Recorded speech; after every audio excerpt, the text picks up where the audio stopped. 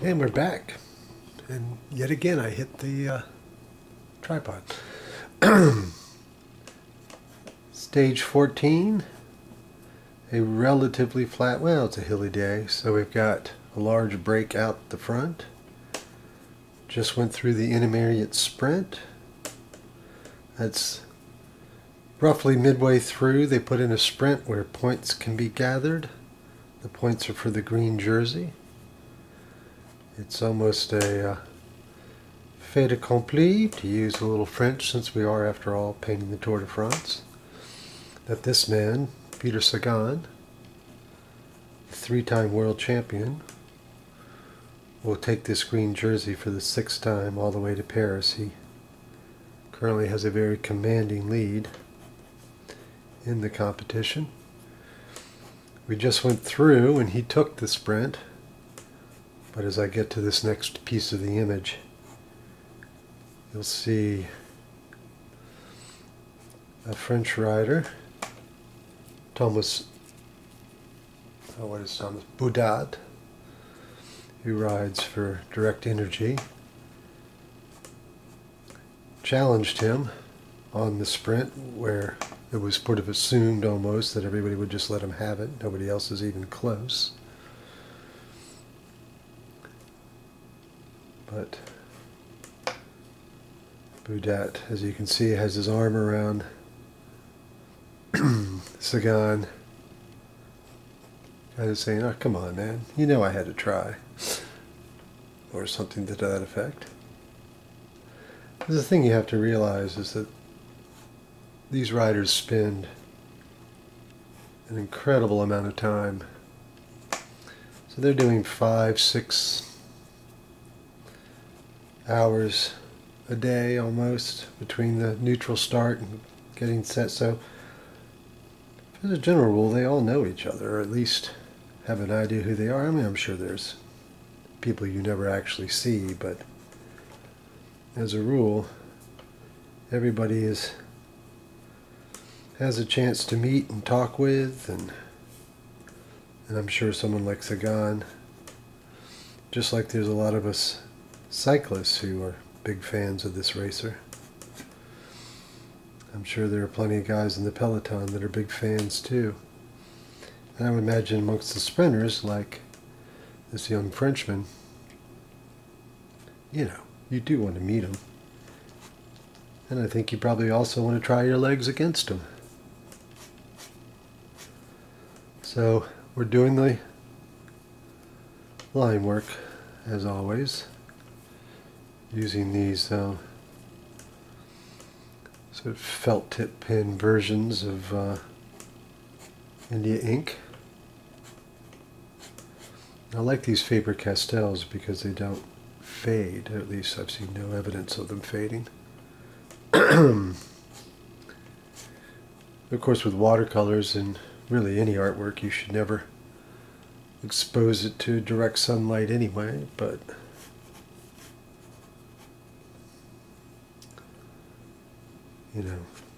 direct sun will eventually fade anything, no matter how color fast and permanent it is. I will say that my experience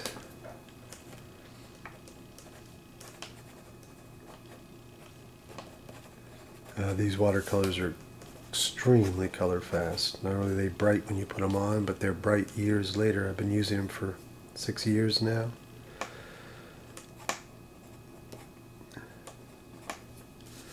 Alright, so that is the line work. And now we will shift to color. I know I say it a lot, but starting with the pale, light palette. Now one thing you have to be aware of, I noticed yesterday that my water was getting a bit dirty.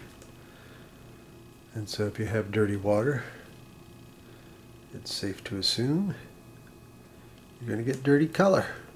So the yellows were kind of moving towards a muted, ever so greenish tone, which, is not what I wanted. So you do need to be aware of that and change your water somewhat frequently. You don't want to drink dirty water, why would you want to paint with it?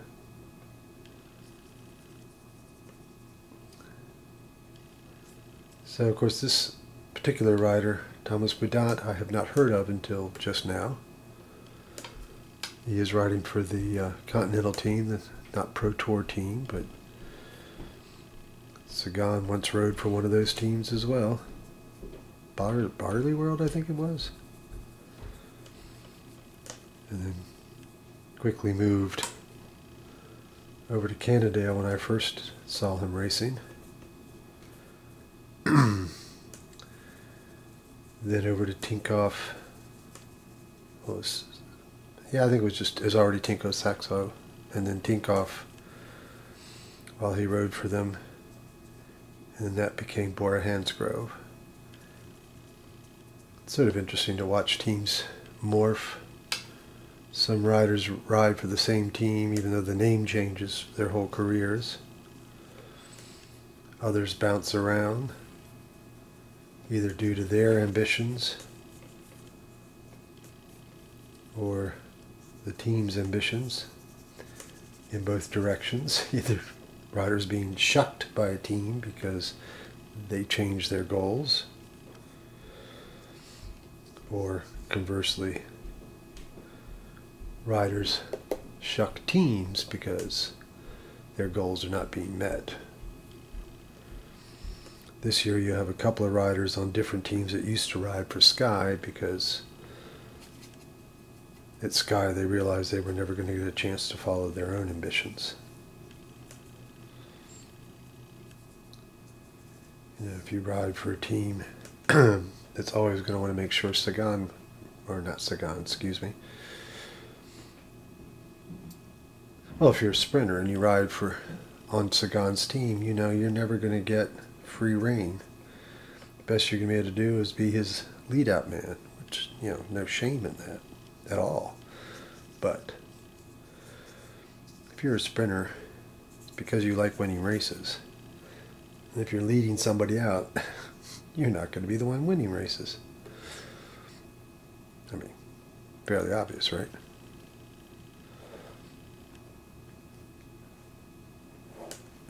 Sorry, trying to check something.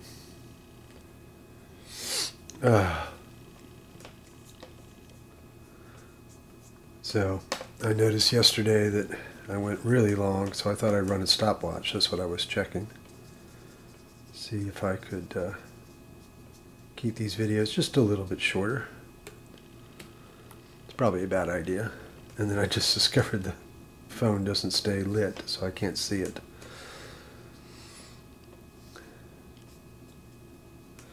So Sagan is in the green jersey, clearly on track to take that all the way to Paris.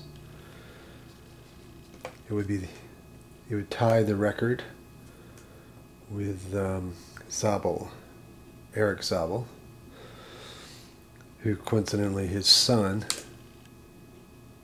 Rick Zabel, I hope I have those names right and not the other way around, is in the race, riding for Trek Segafredo, I believe. Pretty sure. Not quite the sprinter his dad was, but a good sprinter, just the same.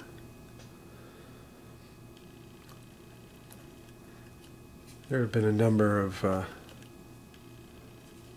guys, sons of former tour racers. One of the Americans in this race, Taylor Phinney. Again, I think I have that right. Taylor Phinney is his father, father was Davis. Shoot, can't remember, sorry folks. But his father raced and actually was one of the preeminent American racers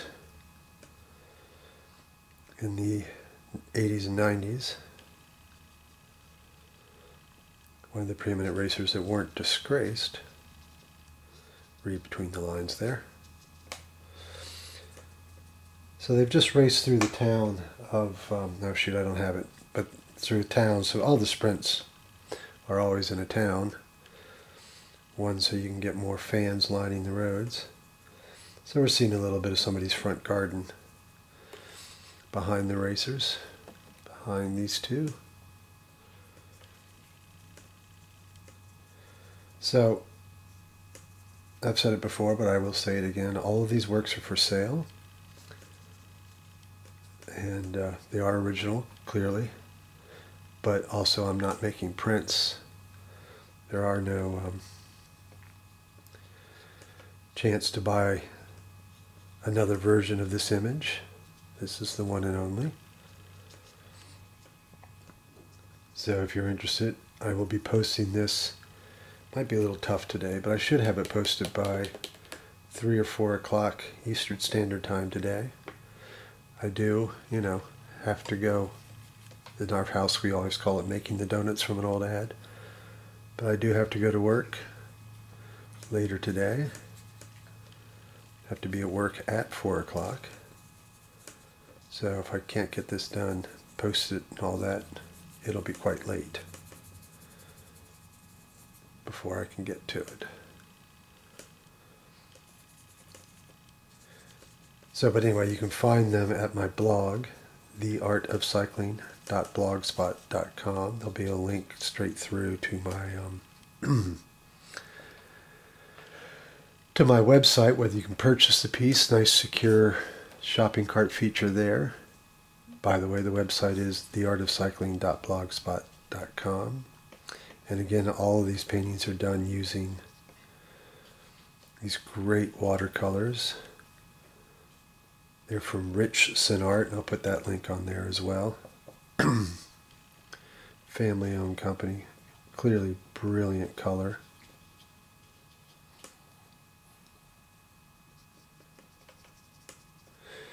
And they are Yarka St. Petersburg's, and I'll put, like I said, I'll put their link up as well. Strongly recommend if you ever want to do watercolors to get these. And I've used other brands. You always hear of, and it's not wrong, but Winsor Newton as the preeminent artist supply brand. I used those originally and then discovered these because I have a relationship with them with a different media, the Shiva paint sticks. They sent me some of these to try, and I've been blown away. They're so superior to the Winsor Newton brand.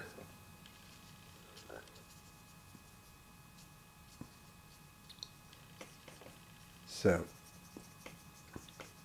also, if you go to my website, you can discover the other work I do as well. So again, the website, I don't think I said it, is gregleach.com. And that's G-R-E-I-G, unusual spelling, L-E-A-C-H. Guess my parents knew that Google was coming and you would need to be able to find me. Wish that were true, because they might have invested accordingly. But it is true, you can find me pretty easily. Clearly, or hopefully, you have found this video searching my name.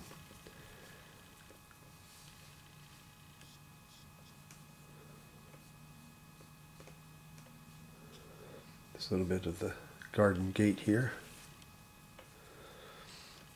Alright, that's today's piece. Thank you for taking the time to watch. I hope you will subscribe to the channel, and I hope you'll check out all of my Tour de France paintings on the website.